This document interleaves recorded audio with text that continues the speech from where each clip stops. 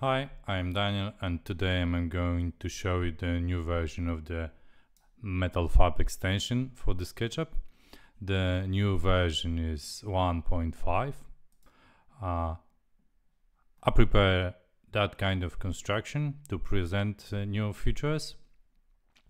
So in the beginning we can see that this construction consists of 14 parts.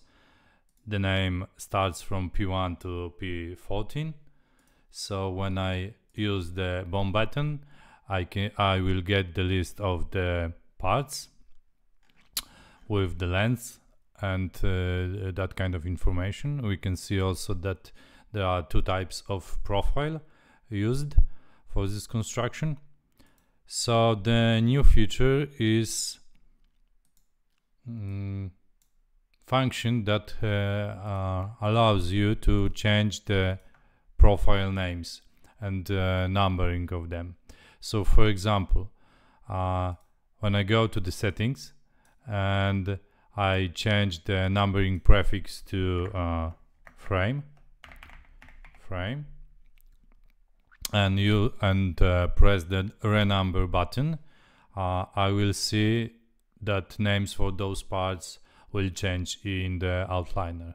Yes, so I change the names for the frame parts, and let's make exactly the same thing for other elements. Let's select them. Let's change the name for the bars, and let's start counting them from 100 value.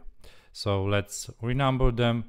And now we can go to the BOM, and on the list we will see the new names for those parts.